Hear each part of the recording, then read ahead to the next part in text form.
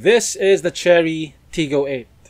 It's a mid-size 7-seater crossover that sells between 1.2 million to 1.3 million. For that price, you get a premium interior, you get a lot of tech features, and you get a 10-year, 1 million kilometer warranty on your engine. It sounds like a pretty good deal. Is it worth your money? Let's find out.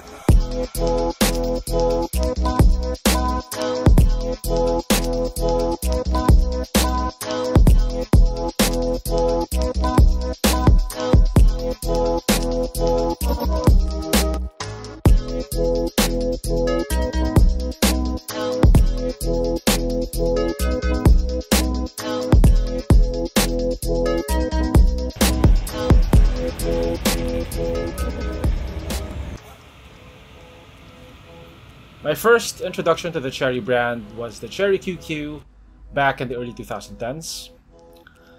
Let's just say that it didn't leave a very good first impression, and that's probably why I haven't paid attention to the Tiggo until now. After seeing the Tiggo 8 in person, I can now personally confirm that Chery has improved a lot since the Chery QQ. This is not just a vehicle that's designed to be affordable. It also feels more premium than a lot of Japanese and Korean crossovers in the same price range. Exterior. The Tiggo 8 is a mid-size crossover. It's a lot bigger than the Geely Ray.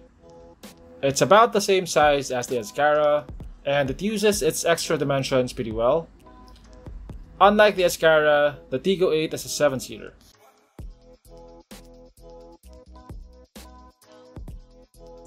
The Tiggo 8 got a lot of attention while it was with me. Maganda raw, sabi nila. The Tiggo 8's front end is not as angry looking as a lot of vehicles nowadays. Now, it's a matter of taste. I prefer angrier looking cars, but your preference might be different. I think the front still looks nice though. It has plenty of little details to make it look interesting, but not so much that it becomes too busy. It has LED headlights and daytime running lights. The turn signals don't just turn on and off. They're sort of animated. They move towards the direction that you want to go. I think it's a nice touch. I think its best angle is here at the sides. It looks quite masculine. It has a more classical SUV shape compared to other crossovers. It doesn't look like a lifted hatchback at all. I think it looks quite similar to the CR-V, especially with this chrome accent right here. The chrome around the window line gives it a more premium look. You have a lot of character lines here on the side. It's not quite angular, and it's not quite soft either. It has plenty of creases and edges, but they softly blend into each other.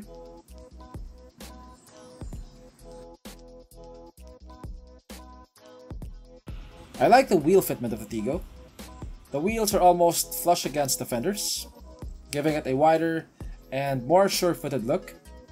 The Tiggo has 18-inch wheels painted in gunmetal, and they're wrapped in 235 55/18 tires.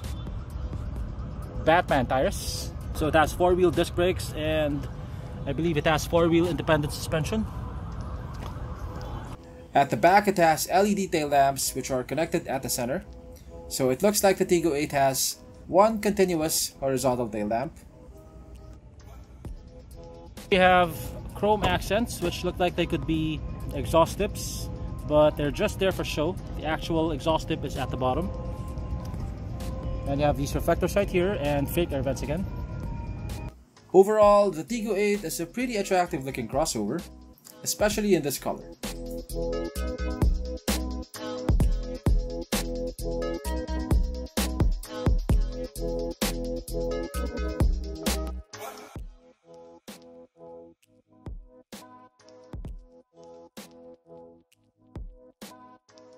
The engine is a 4-cylinder, 1.5-liter turbocharged petrol engine.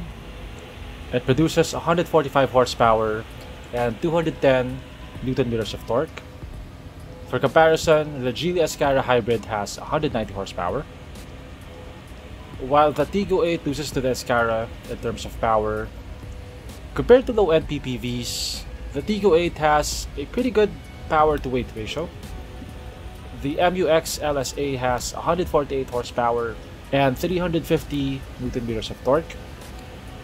The Fortuner 2.4 has 147 horsepower and 400 Nm of torque. And those are much heavier body-on-frame SUVs. The Tiggo 8 has a 6-speed dual-clutch transmission.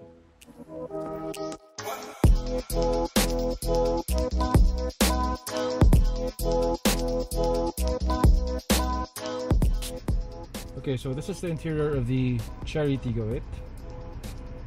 Compared to Japanese and Korean crossovers in this price segment, I think this looks more upmarket. You have plenty of soft touch materials here. This is leather with brown stitching. This is soft padded. This looks like it's also leather covered. It could be full leather. The steering wheel is also leather covered with black stitching. Over here you have your buttons for your cruise control and for your hands-free operation.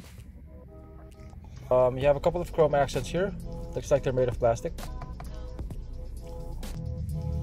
This is soft padded. This is some sort of, this looks like brushed aluminum, but it's probably plastic. This is leather. You have these piano black panels over here. They look nice, but they're scratch magnets. The vehicle has dual zone climate control, and you also have ventilated seats.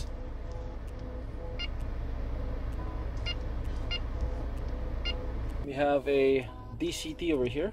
It's a 7-speed DCT. You have an electronic parking brake with auto hold. Over here is your button for your different drive modes. You have Eco and Sport. This is for your hill descent control. The Tiggo has a 10-inch screen. It doesn't have Android Auto. It doesn't have Apple CarPlay, but it has Bluetooth. The Tiggo 8 has a digital instrument cluster. Over here is your temperature gauge, your fuel gauge, your speedometer, and your tachometer. Yeah, you have this panoramic sunroof.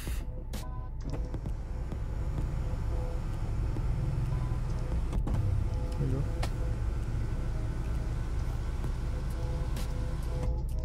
The seats are covered in faux leather. The Tiggo 8 has power adjustable seats.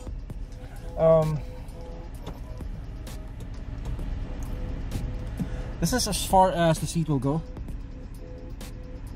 and I feel like if you're 6'4", you probably have legroom issues. You have a leather covered armrest here. It has a bit of padding. Over here you have 2 cup holders.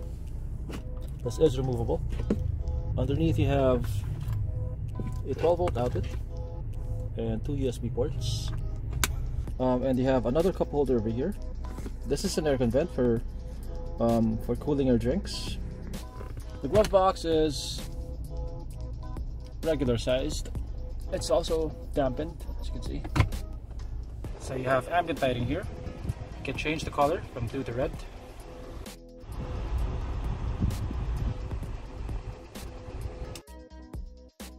Here in the back seat, I have plenty of legroom. You have 2 aircon vents over here, and you have a USB port and some storage over here. There doesn't seem to be a way to control the aircon from back here. You have a center armrest. There you go. With 2 cup holders. The Tiggo is a 7-seater, so let's check out the back seat and see if it'll fit. It's the back seat for you. As you can see, there's not much legroom there, and headroom's also limited.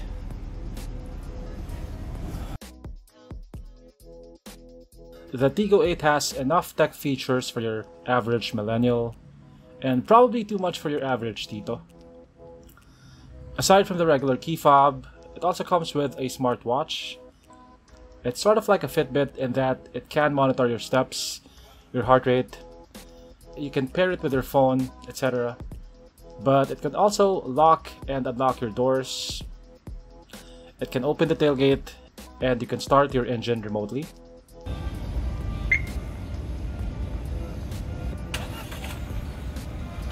It has a smart key system. As long as you have your key with you, you don't have to press any buttons. It will automatically unlock, as you can see. And then if you step away, it will automatically lock itself again, like so.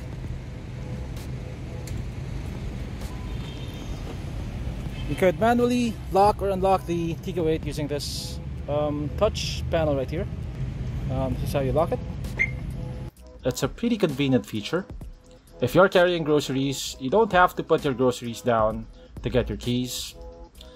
And if you're forgetful like me, you don't have to worry that you left the vehicle unlocked because it will automatically lock itself when you're away. The Tiggo 8 also has heated side mirrors. It has a 360 camera. It has a power liftgate. It has power adjustable seats. It has heated seats. It has dual zone climate control. It has auto brake hold. It has a panoramic sunroof. It has an N95 cabin filter, which should be able to filter out most airborne particles in your cabin. So I like the seating position. Feels like you're sitting up high on the road. Almost feels like you're at the same height as that for sure.